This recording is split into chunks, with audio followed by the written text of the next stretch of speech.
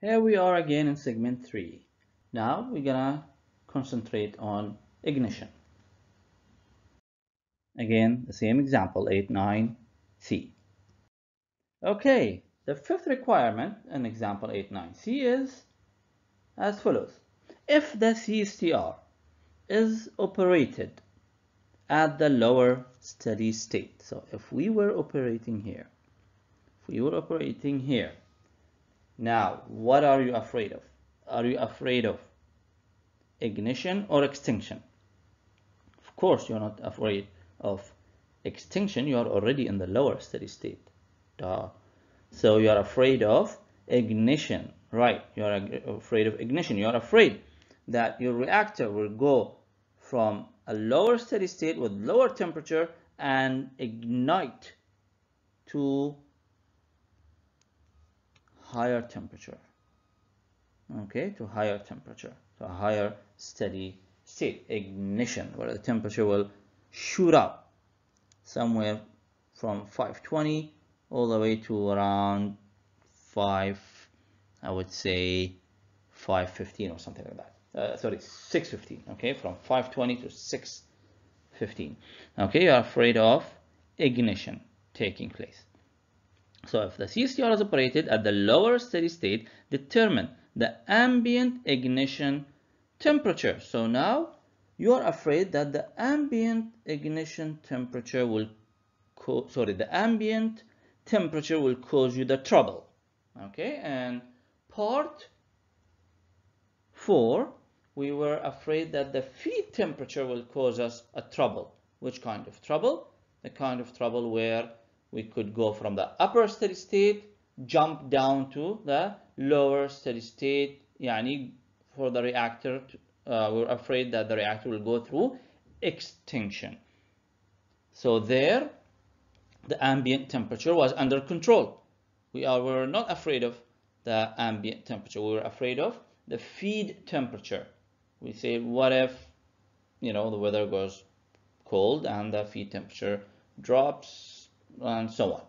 Okay, here shabab, we are worried about the ambient temperature. Okay, so we're not worried about the feed temperature. We're saying the feed temperature is under control. The feed temperature was 52.5, or is 52.5 degree Fahrenheit, and we will stay at 52.5 degree Fahrenheit. We're only worried about the ambient temperature. So if we are using the river for cooling it down, okay, and the river is at 50 degree Fahrenheit, okay, we are not sure if it's gonna stay at 50 degree Fahrenheit. Maybe the ambient temperature will go up, and therefore I won't be able to remove as much heat as I designed to remove, and therefore the temperature will go up and up and up until we lose the lower steady state and jump into the upper steady state, meaning until ignition happens. Okay, so let's again read the question. If the CSTR is operated at the lower steady state, determine the ambient ignition temperature, TA ignition, above which ignition will occur.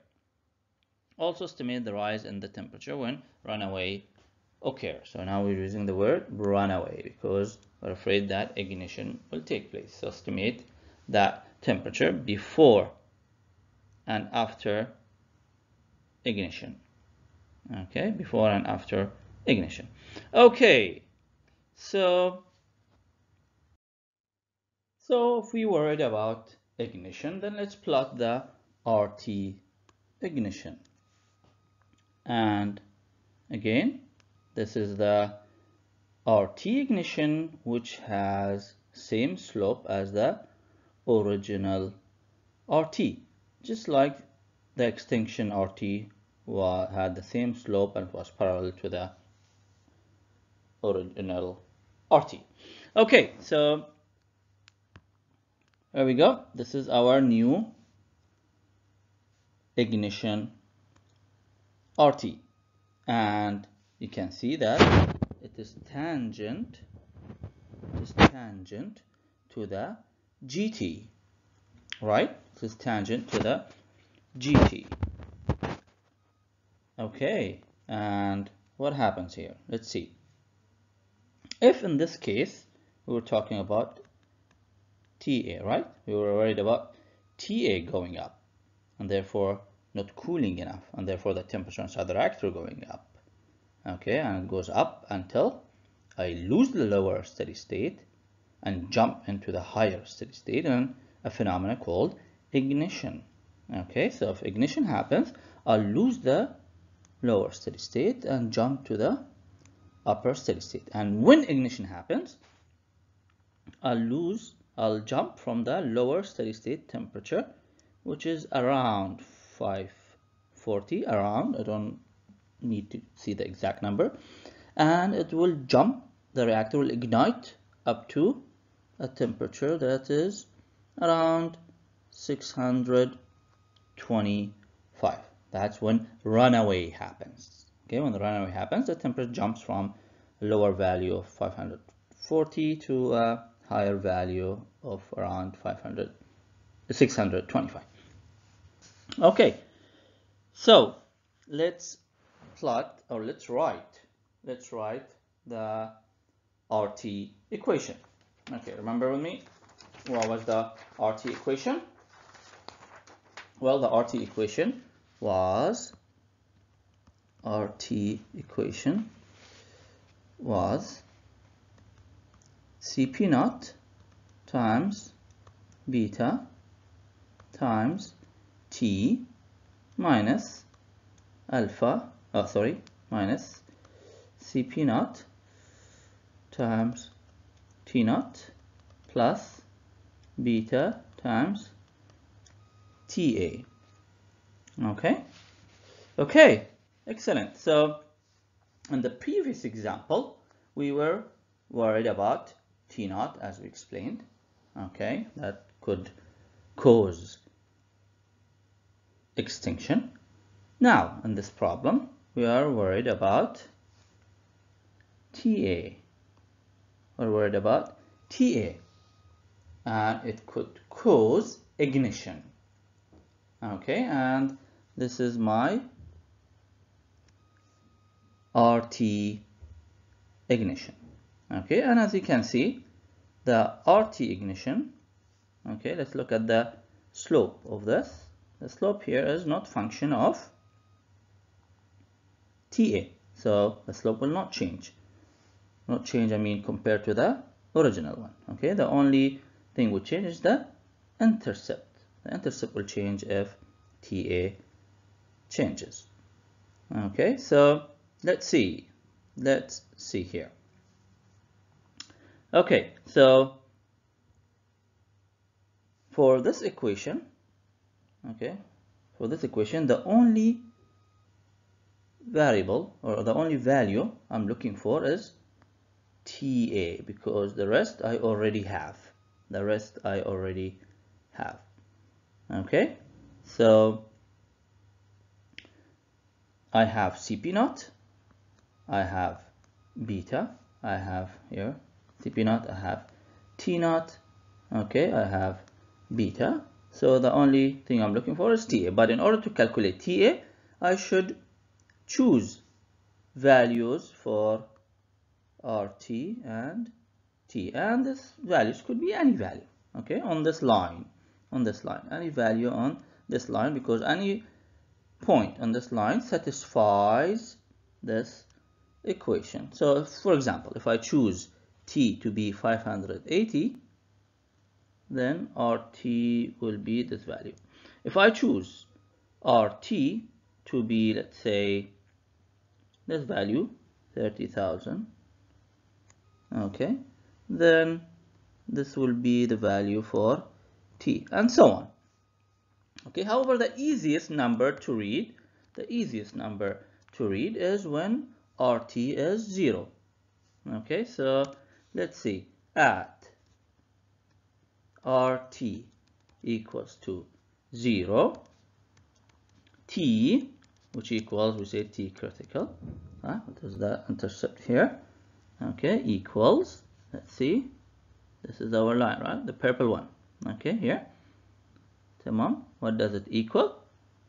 Well, it equals, to be precise, 517.6, around 0.6 Rankine. Okay, that's the T critical.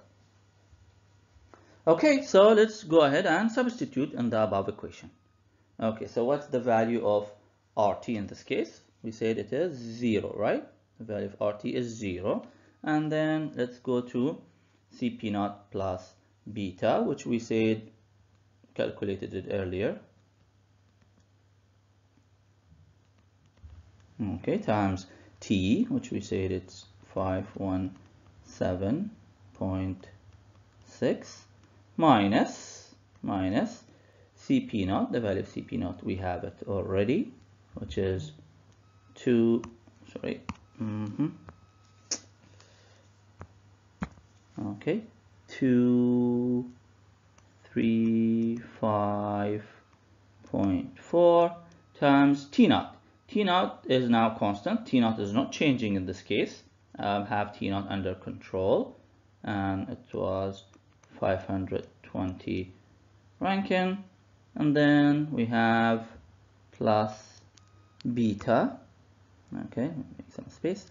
Plus beta. Do you remember the value of beta? It was around 92.94 times TA. Okay, times TA.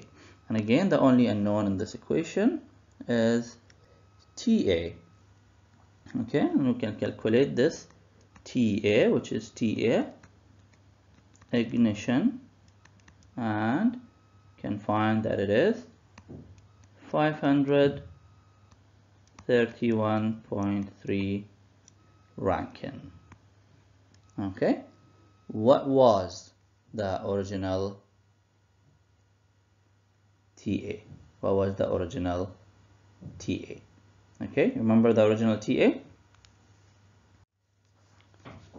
The original TA was 50 degree Fahrenheit, and the TA ignition is around 71.6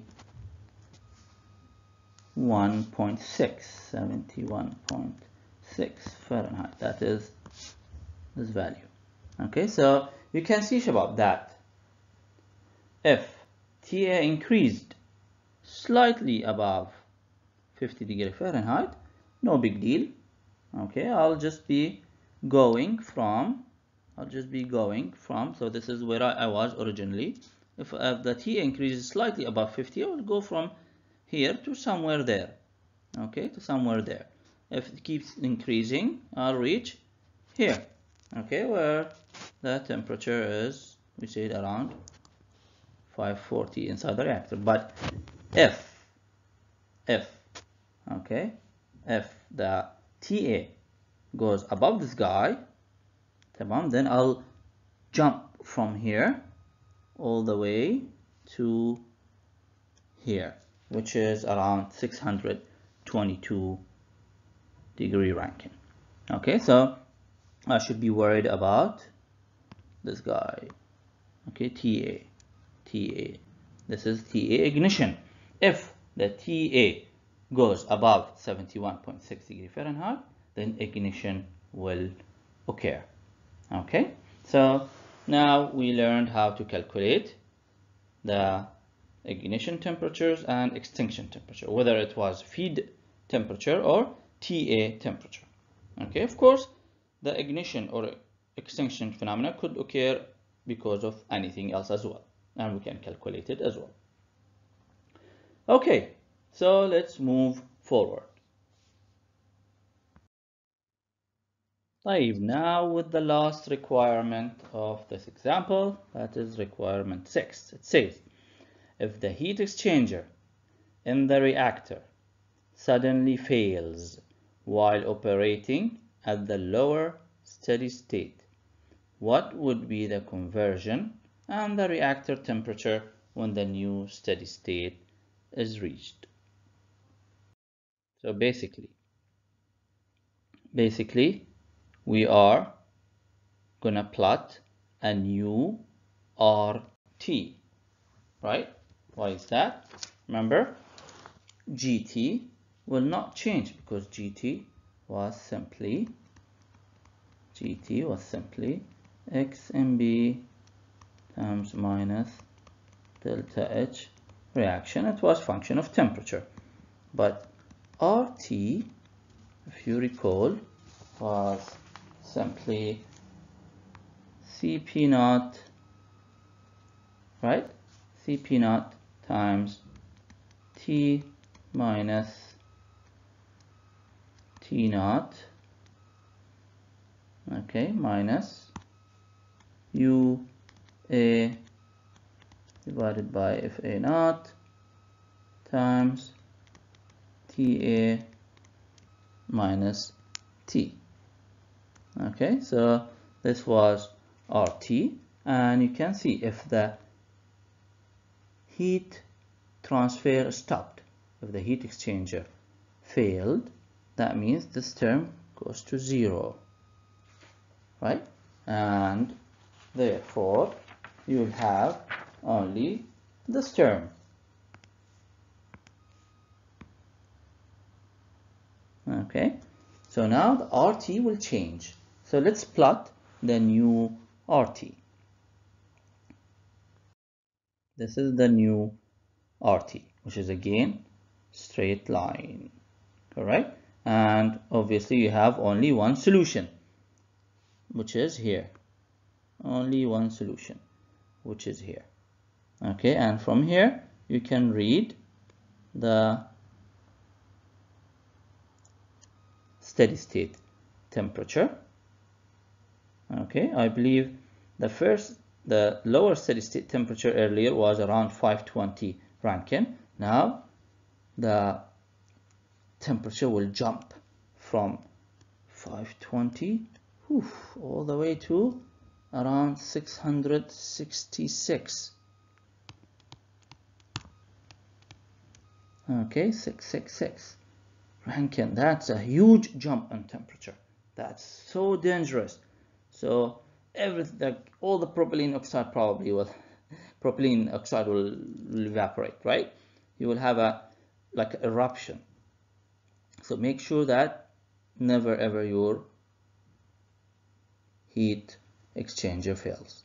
Okay, that's how it happens. And of course, in order to find the conversion, you can read the delta G. Okay, and you can find the X from, sorry, you can not delta G, the GT. You can read the GT from here, and then you can find the conversion from this reaction. Okay, minus delta H reaction. Okay, and this should be around 0.987. Of course, very high conversion because the operating temperature is very high, the kinetic is very fast.